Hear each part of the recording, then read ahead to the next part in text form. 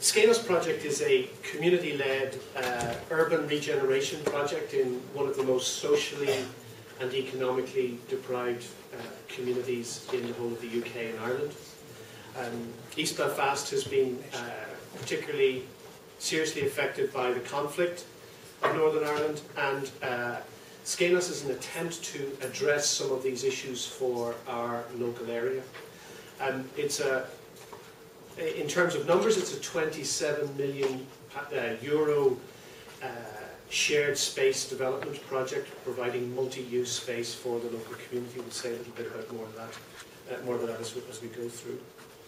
But I think one of the key things for us in Skainos is that we are addressing issues of conflict, and particularly the post-conflict situation in Belfast, not just by technical means, but also addressing it as an act of reimagining.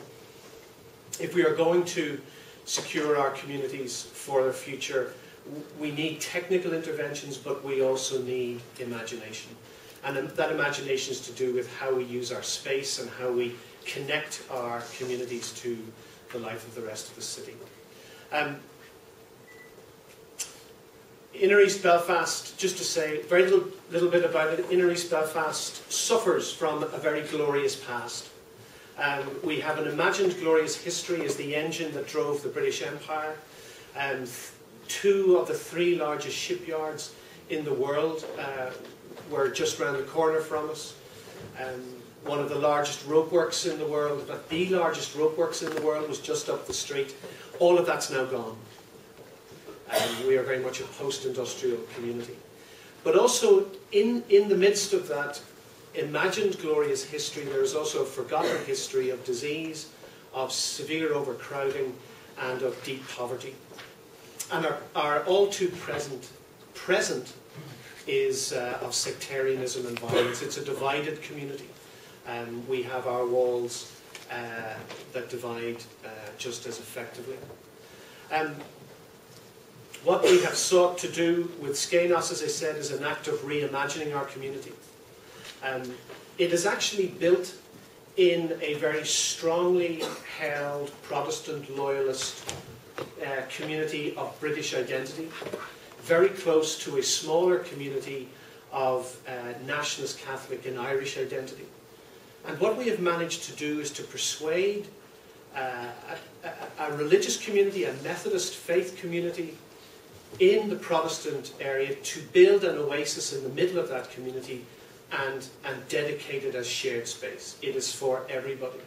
The word Skainos we have taken from our faith tradition. It's actually a biblical Greek word, and it means tent.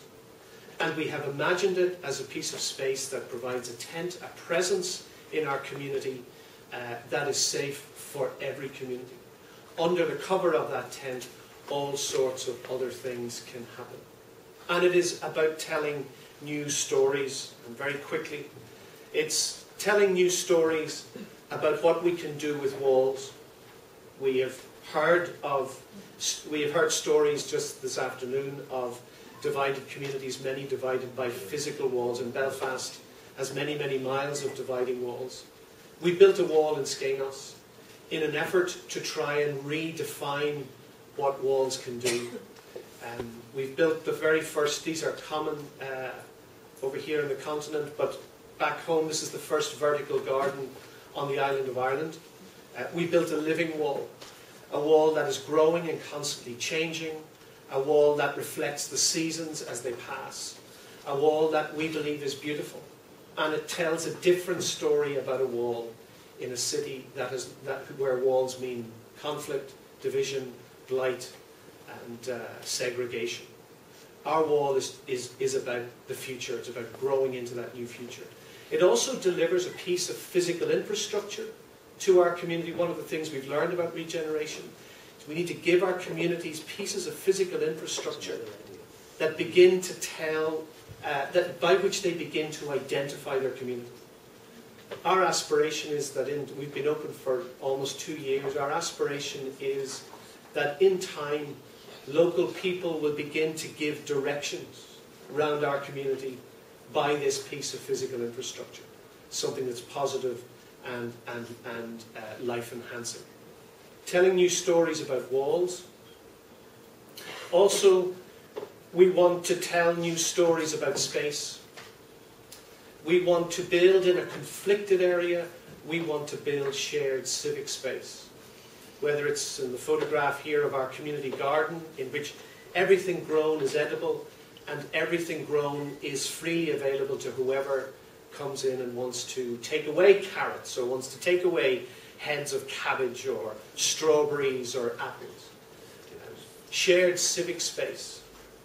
But not just political shared space. We understand the political divisions all too readily, but under the cloak of our conflict, we also have had growing social division. And nobody comes near our community if you don't live there. We want to create reasons for people to visit our community. We want to create reasons and places where the generations can mix, older and younger people. And we want to learn how to share the space with the environment as well. So all the planting is designed to increase the biodiversity of an inner urban post-industrial part of the city. So telling new stories about space. And lastly, telling new stories with culture. Culture and history has been one of the dividing lines in Northern Ireland. But by the innovative use of materials, of colour and texture, we want to create new stories about culture and art and craft. It could take many hours to tell you the stories of the different artistic elements in the building. We were able to employ, with the help of the EU funding through the Peace Programme, 6 local artists and craft workers to help us design the space, to make sure it was at home in our community, but also to make sure that it contributed to helping local people reimagine their space. And one last thing, it is about changing perceptions and the stories people tell about our community. We speak about the principle of porousness. We have found that our community is a very watertight community. Nobody moves in or out particularly easily. So the building itself, we are landlords to a range of agencies in Inner East Belfast delivering quality services to our local community, increasing their life opportunities and advancing their life opportunities. By doing this, we improve the chances of local people in our community to move on with their life, to access opportunities in the rest of the city of Belfast. So we increase the porousness of the imaginary walls around our community, enabling people to move out of our community to access opportunities. But the second dimension, which is equally as important, is that we address the issue of porousness in the opposite direction. Communities like ours persist in their isolation because nobody from outside our community comes in. It's perceived as being poor, it's perceived as being violent, and we want to change that perception by creating what we believe is a world-class building in one of the most economically and socially deprived communities in the EU. And we've managed to do the building part, and now we program that building in such a way that it attracts people from outside who would normally bypass our community entirely. Tell you a little story to finish. 100,000 visits to Skainos Square in our first full year of operation. 40% of those are people who never ever came near Inner East Belfast in their lives. In one of the rare lulls before the construction of the project was finished, back in 2012, we were sitting with a cup of coffee and I was talking to some colleagues and they said, we'll know we have a chance of transforming our community and moving on into peace and better relationships if we can see it at some stage in the future that people feel comfortable coming into Inner East Belfast, parking big, expensive German 4x4 cars on our streets, and then coming back and finding they haven't been damaged and they can go away, and hopefully they'll go away speaking well of us.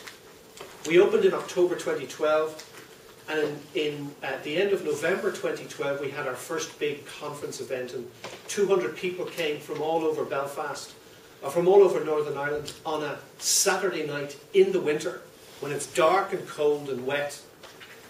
And I watched some of the proceedings, and then I stepped out and I walked around the surrounding streets, and I took out my phone and I turned on the camera and I started photographing cars and up and down the streets, and came back to my colleagues on Monday morning, and I opened my computer where the photographs were, and I showed them big, expensive cars parked on the Newtonards Road and surrounding streets from all parts of the north.